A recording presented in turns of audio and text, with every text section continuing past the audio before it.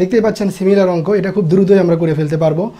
তো করে ফেলে চলেন। এটা একটা মৌলিক জিনিস, এটাকে ভাঙাইতে পারবো না, এই জন্য এটা sin স্কোয়ার π/7 থাক প্লাস এটা 5 7 2 14, তার মানে কি sin স্কোয়ার π/2 মাইনাস π/7 এটা লসাগু করলে এটা মিলে যাবে প্লাস এখানে কত 7 আর 8, তার মানে কত sin স্কোয়ার π/1, এই 1 লিখলে হয় না লিখলেও হয়, আপনারা চাইলে লিখবেন না লিখলে না লিখবেন, ঠিক আছে, π/7।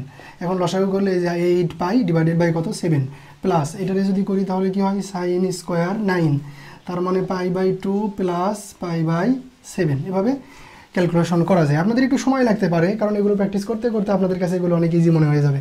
তাহলে এখানে কত হয়, এখানে হলো sin স্কোয়ার π/7 প্লাস এটা কত 90, মানে কত আছে 1 থাকলে সাইনটা কি হয়ে যাবে cos কত π/7, cos কি আছে স্কোয়ার থাকার কারণে আমার প্লাস মাইনাস নিয়ে কোনো টেনশন নাই, ওগুলো সব প্লাস প্লাস এখানে কত 180 মানে কি 290, এনের মান কত জোর, তার মানে সাইনই থাকবে sin স্কোয়ার π/7।